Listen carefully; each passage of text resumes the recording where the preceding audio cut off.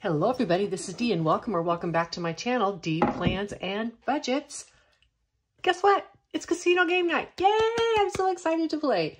Well, it's kind of night. It's 5:21 and I have a glass of wine. So that means it's night, right? Because I needed to record while it was still light outside. If you want to watch me have some fun, learn some modified casino games, and stuff some cash, then please stay tuned. Okay, so I have my cards and my dice and stuff to color with and my wine. Good wine. Now, I have chips. And the way I am going to do this is I will just go ahead and take all the chips out. In this envelope, I have, what do I have? 10, 20, 30, 45, 55, 65, 75, 80, 1, 2, 3, 4, 5, 6, 7, 8, 9, 90, 1, 2, 3, 4, 5, 6, 96. So I have $96 in here. The way that I'm going to do casino game night is I am going to play with these chips, but when I am done for the evening, I'm going to take the chips and cash them in for real cash. I wanted to play with chips because, you know, it's the casino. 25 is not going to happen. I doubt that's it. I'll go out.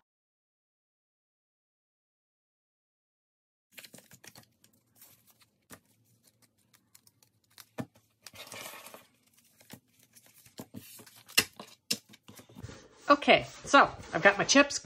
Like I said, I don't need to count these because I'm going to trade them in at the end, so it doesn't matter that these are just sitting here. Let's start playing some games. Let's start with a game of blackjack.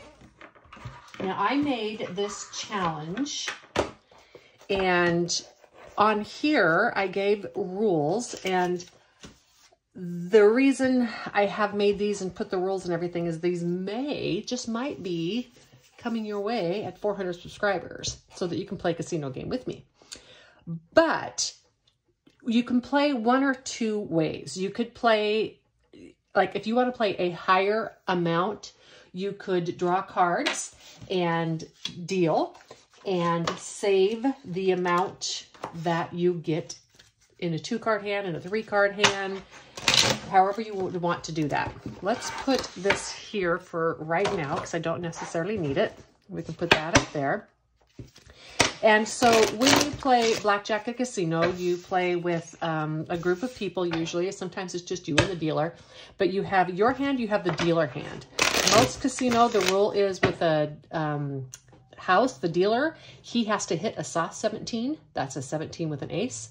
And he stands on a hard 17 or above. I like to do my casino games playing against a dealer, even though there isn't really one here. But you can do it either way.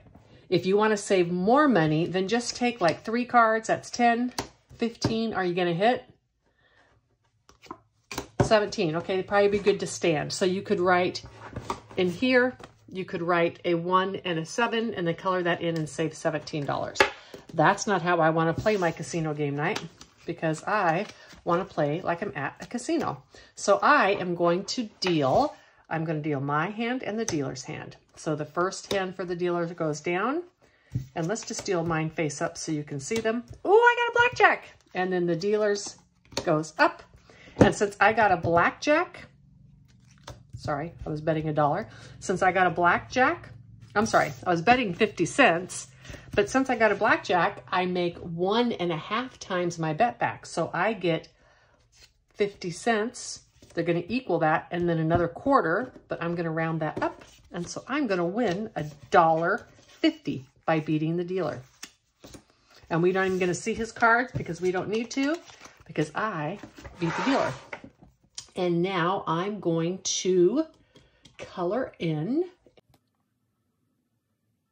I'm going to use these Bible markers. I got to get the good ones out because this doesn't work.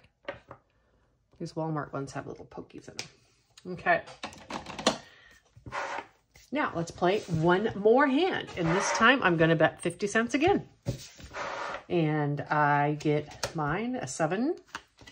And in casinos, they can deal your cards face up or face down, but I want you to see my cards. And then I'm going to deal mine. A king is 17 and the dealer has a 10. So the strategy here is always to assume the undercard is a 10. But since only a 4, 3, 2, or an ace will help my hand, and the odds are far worse that I'll get a higher card and go bust, I'm going to stand on my 17. Now let's see what the dealer has. The dealer has a 17. We push. Nobody wins or nobody loses.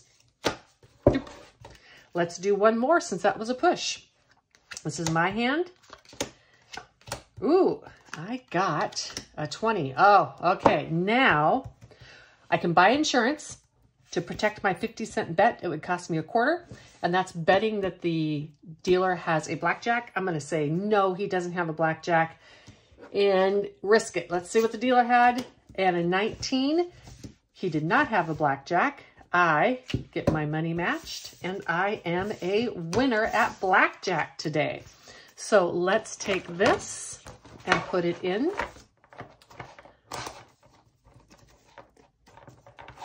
Put it into my binder, and I'll exchange it for cash later. I also wanted to mark on here if I won or I lost. So I won and I won. And I am not going to use those Bible markers for this. I want a more detailed, coloring job. I had gotten these S-Note pins, and then I was really disappointed with them because they were so wet. And then I got the Bible markers, and then I realized with the S-Note pins, if you just use the chisel tip, they're not overly wet. So I won both games. Like I said, your other option is to save them and then save the amount that you have on here. Like I could have saved 20. I would have saved $20. If you want to do a higher bet, then you can write those numbers right in there. The other option is you can do like if I win, I save $1. If I lose, I save $2. Whatever is there and within your budget. But that's basically how blackjack works at the casino. So next I'm going to play cribbage. So cribbage is a little... It's not a casino game, right? So with this one, it's going to be 50 cents per point. I'm going to go ahead and use the little chips to cash in for money. I am just going to play a hand of cribbage. I'm going to count it. I'm not going to do any pegging. I'm not going to play any of the counting in the beginning. In cribbage, you get 6 cards, and you put 2 into the crib, and then there's one you play at top, and you're trying to make runs and combinations of 15, pairs, triples, that type of thing. So I don't want to get all my cards in a row, so I'm going to do a regular cribbage hand. So 1, 2, 3, my hand.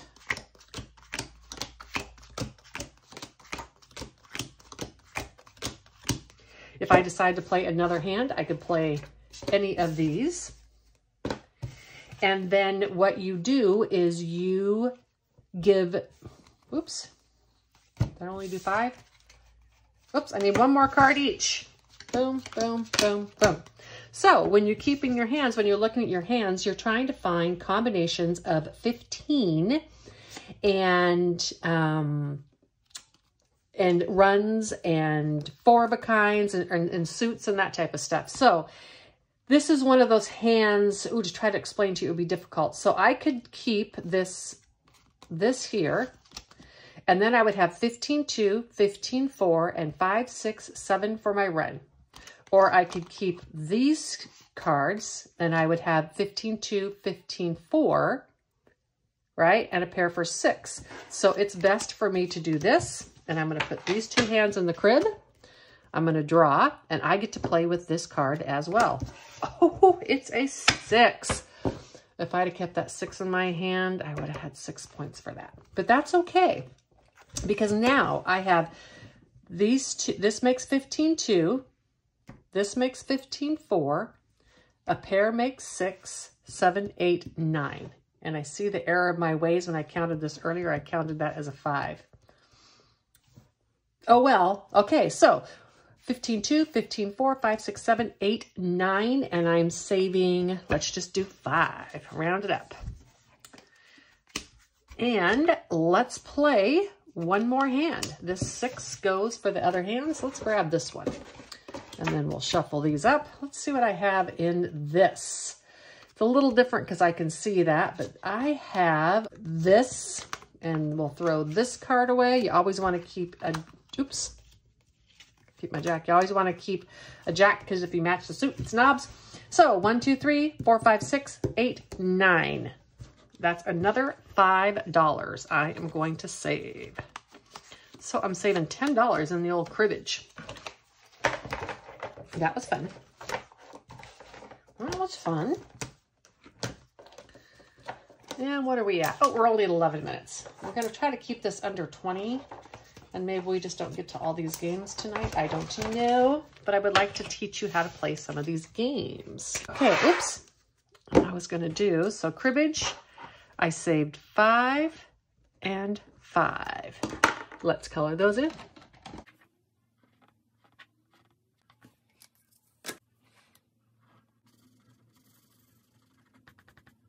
Interesting to see because I'm a bad cribbage player, so it'll be interesting to see how many people catch my mistakes at cribbage because I do make them. Texas Hold'em, let's come back to that one. We may have to learn that next time. It's a little more involved. Let's do some 3-card poker.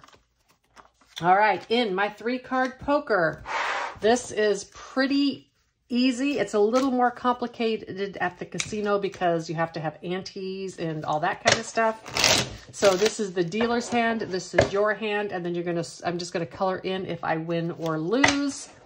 And if I win, I am going to save, let's save $3 if I win, and let's save $5 if I lose.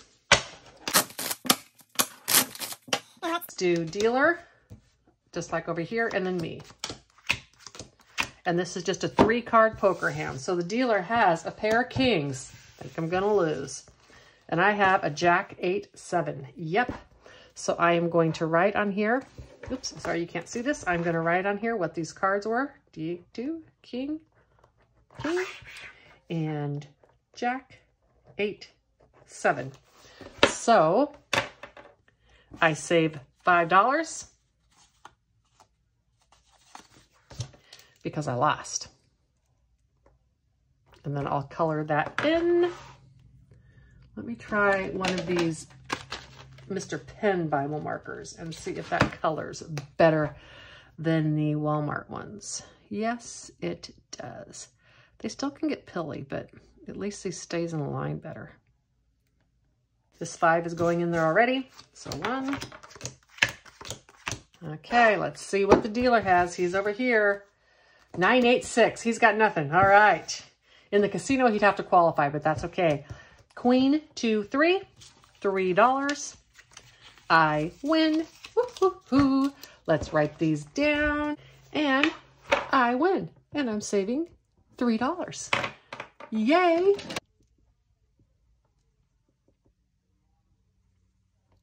Well, that got super sloppy outside the lines. I don't like sloppiness. That's okay because there is not a lot of hands on here. So now I have $8 that I am putting into 3-card poker. And it's only 16 minutes, so let's play some Ultimate Texas Hold'em. I won't always be going through the games in such detail with you every casino game night because hopefully as things progress, you will learn these games and you won't need as much instruction. All right, Ultimate Texas Hold'em. So this game, again at a casino, is played differently than you would play it in a tournament.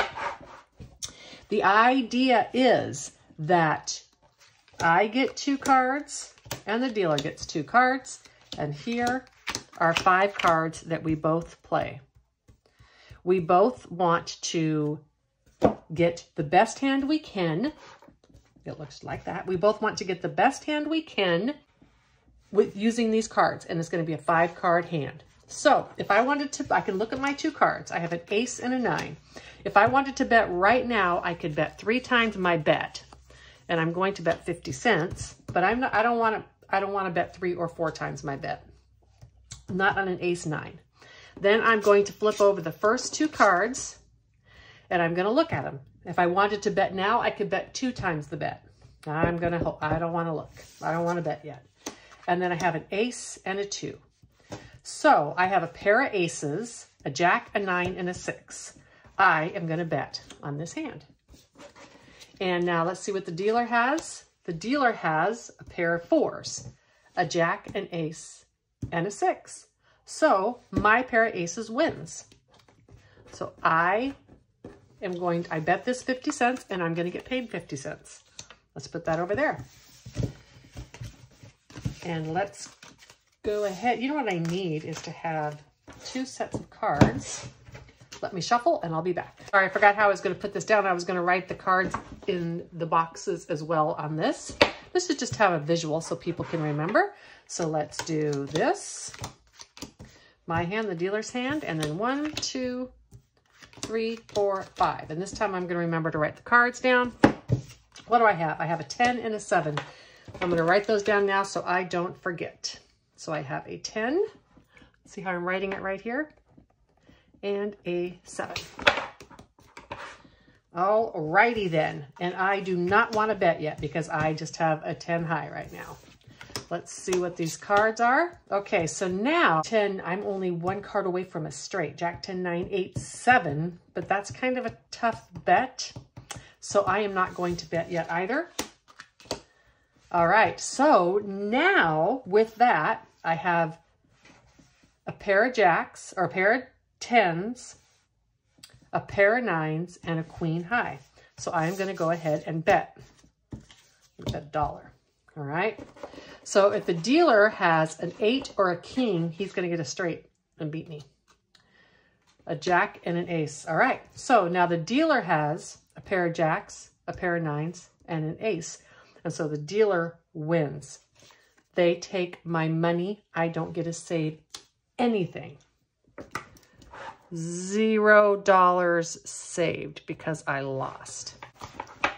Okay.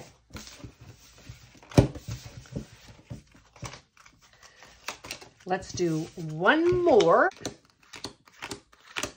Okay, we're still going to do this process the same. I have an ace and a 9. The first 3 cards. Now I have an ace, a pair of aces, a king, jack, and a 9 because there's only 5. And what do I have? I have a pair of aces, a pair of kings, and a jack. I'm going to play. And what's the dealer have? The dealer has a jack and a 10. So the dealer has a pair of kings, a pair of jacks, and a 10. So I win because my aces are higher. So I win $3. I'll be right back. I'm so sorry. I cut out the part where I explained that as an alternative method to the 3 and 4 times betting and such, you could simply bet something like $3 if you win, $5 if you lose. I will maybe go over that in a little bit more detail next time. Okay, and I'm going to take these just to hold my spot. Okay, and this is going to be my win for Ultimate Texas Hold'em. Ultimate Texas Hold'em. We're not going to play the dice game tonight because this has been a lot of extra instruction. I am working through the details. I think what I'm going to do is color who wins. So I did this one incorrectly. I should have done that one as being the... Gonna have to work some quirks out because, like I said, I'm having to modify all these games because this is not how you would play in a casino. So this is going to Ultimate Texas Hold'em. Let's get our money out of here. And let's put it out.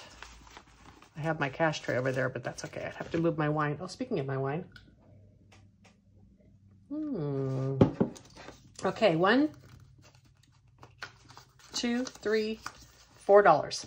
So $1, 2, 3, $4 is going into Ultimate Texas Hold'em. And all of this cash comes out of my variable, the cash money that I've been giving myself for the casino binder.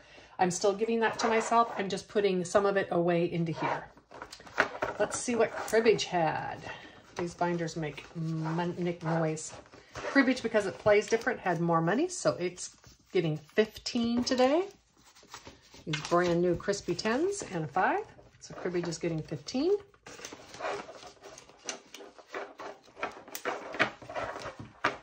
And 3-card poker is getting $1, $2, $3, $8. 5, 6, 7, and 8 into 3-card poker. I got lots of money here. Lots of money left to play some later. The thing I am learning is I can bet more on blackjack and ultimate. I can bet more money. So 5, 6, 50. Let's go with 7 in there.